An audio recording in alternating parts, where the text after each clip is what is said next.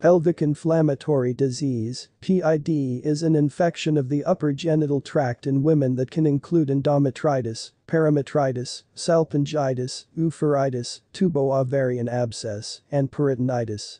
The spectrum of disease ranges from subclinical asymptomatic infection to severe, life-threatening illness. Sequelae include chronic pelvic pain, ectopic pregnancy, and infertility.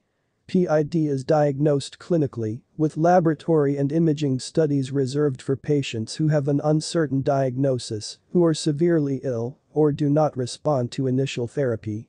The Centers for Disease Control and Prevention diagnostic criteria include uterine, adnexal, or cervical motion tenderness, with no other obvious cause in women at risk of PID. Hospitalization for initial parenteral therapy is necessary for patients with Tubo ovarian abscess, and for those who are pregnant, severely ill, unable to follow a prescribed treatment plan, or unable to tolerate oral antibiotics.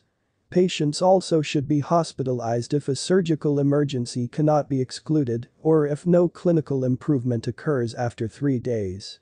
Pelvic inflammatory disease (PID) is a polymicrobial infection that originates from upward spread of infecting organisms through the cervix and into the uterus, fallopian tubes, or peritoneal cavity.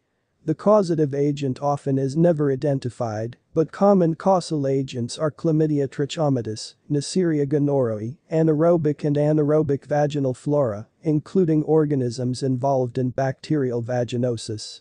Symptoms of PID include lower abdominal pain, dyspareunia, fever, back pain, and vomiting, as well as symptoms of lower genital tract infection, such as abnormal vaginal discharge or bleeding, itching, and odor. Imaging studies that have been investigated in the evaluation of PID include transvaginal ultrasound, computed tomography and magnetic resonance imaging (MRI).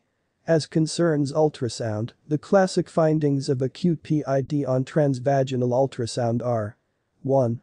Tubal wall thickness greater than 5 mm. 2. Incomplete septi within the tube. 3. Fluid in the cul-de-sac and the cogwheel sign, a cogwheel appearance on the cross-section tubal view.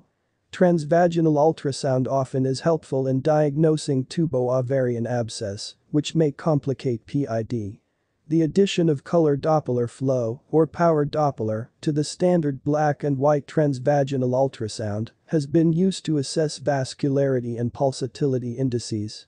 In one small study, the power Doppler identified all laparoscopically confirmed cases of acute PID in the study group and thus was found to be 100% sensitive for this diagnosis. If the disease progresses, reactive inflammation of surrounding pelvic and abdominal organs may be observed. You may have an ultrasound scan.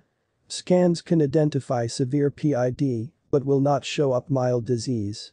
It's possible to have a normal scan and still have PID. We will now deal with some PID detailedly. Thanks for watching. Please subscribe for notifications each time a video is uploaded.